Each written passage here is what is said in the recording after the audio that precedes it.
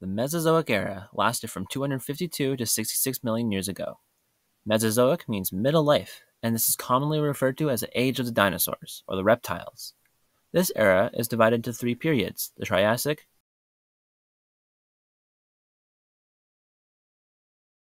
Jurassic,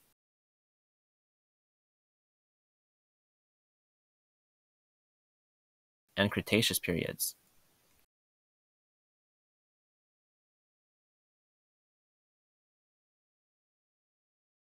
Each of these periods has unique geology, dinosaurs, and other cool animals. Let's get started. During the Triassic period, the world was just recovering from the worst mass extinction event in history, the Great Dying. This happened at the end of the Permian period and killed 96% of all life on Earth. Those who managed to survive had to adapt to a warmer and drier climate. During the Triassic period, all of the world's continents were joined together in one big supercontinent known as Pangaea. This caused the coastal regions of the world to be wetter and have more life, whereas the interior of the landmass got little to no rain. Here, there was almost no life at all, but some animals made it through. One such animal was the Eoraptor, the first dinosaur. This little theropod dinosaur was an omnivore and ate small lizards and mammals as well as some plant material. One trait that set it apart from its archosaur ancestors is the ability to stand bipedally with its legs directly underneath its body. Another small meat-eating dinosaur was the Coelophysis. This carnivore relied on their speed and agility to catch a variety of animals like insects and small reptiles. The sharp teeth and grasping claws of Coelophysis would have helped them to hold and kill their food. There were other dinosaurs than just meat-eaters, however, as a Plateosaurus was an early form of sauropod called a prosauropod. This group of dinosaurs would later evolve into the giants like Brachiosaurus and Apatosaurus. But for now, they remained smaller. Plateosaurus could also stand on its hind legs to reach food at the tops of tall trees. Other than the dinosaurs, there was a variety of other animals that lived during the Triassic period, such as the massive Postosuchus. This large crocodilian ancestor was at the top of the food chain. There was also the small flying reptiles called pterosaurs that evolved at the beginning of this period. And there were also the small mammals, the first true mammals, actually evolved during this period. And this concludes the Triassic period. Time for the Jurassic. The Jurassic period, second of the three periods of the Mesozoic Era, extending from 201 million to 145 million years ago, is known as the Golden Age of Dinosaurs. This period saw the rise of some of the largest creatures ever to walk our planet. During the Jurassic period, Pangaea had begun to break up.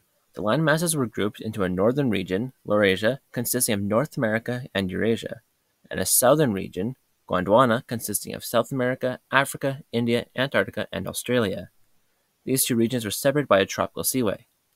This more broken up landmass allowed for rain to reach the interior of the continents and provided a much more lush and biologically diverse world. As I said before, this was the Golden Age of Dinosaurs.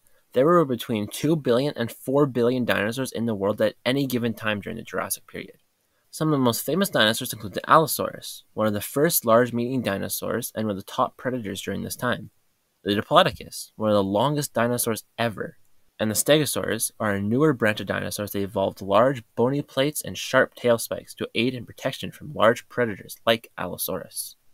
Besides the massive dinosaurs, the first birds also evolved during this time period. Birds are the only surviving branch of the dinosaur tree, and the first birds were Archaeopteryx. This small dinosaur would climb trees and then use its feathers to help to glide down and catch bugs in the air.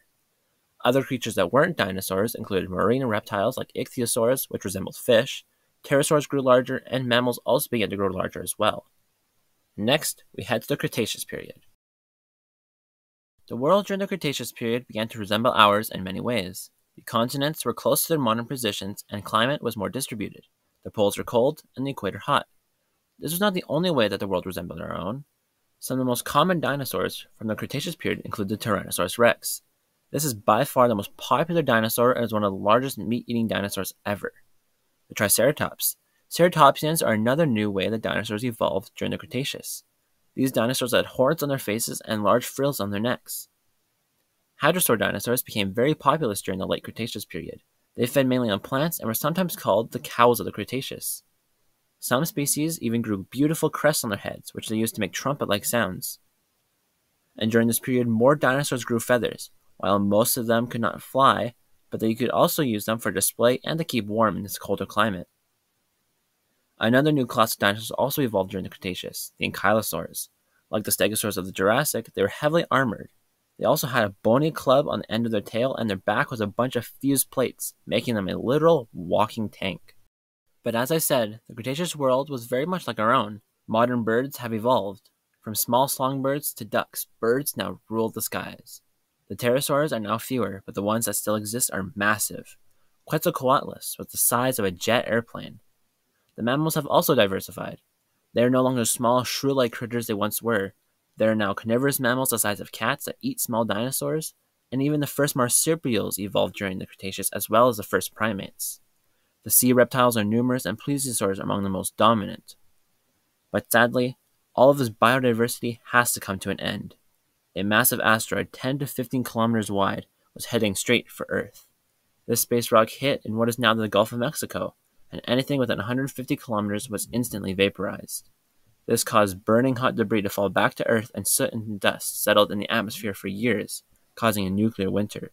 The impact also caused worldwide tsunamis, volcanic eruptions, and earthquakes. This was the end for the non-avian dinosaurs and many other creatures, but their avian cousins, the birds, survived, along with many other animals. And they would someday take over the world.